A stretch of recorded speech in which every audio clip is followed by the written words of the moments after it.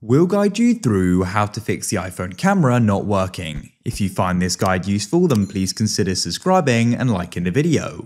We're going over different fixes for different problems, so make sure this full video.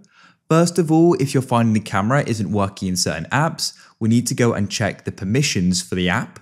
Open up your settings, you can then go and scroll down like so, until you go and see privacy and security. Scroll down again until you see camera. And you can then go and switch it on so the app can go and use the camera and it has permission. See if that goes and solves the problem. If you're finding the camera app is missing and it's not working in that sense, then go and open up your settings. Then what you need to do is go and find your screen time settings, which are just here. And you can then scroll down into content and privacy restrictions and check out allowed apps and features. Make sure camera is switched on. If it isn't, go and switch it on, and that should solve the problem. You may need to enter the screen time passcode. If you don't know it, get the person who does know it to go and enter it.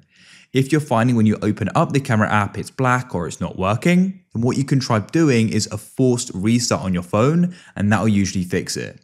To do that, you can press the increase volume button, the decrease, and you hold down the power button. Do that consecutively and quickly, and you keep on holding it down.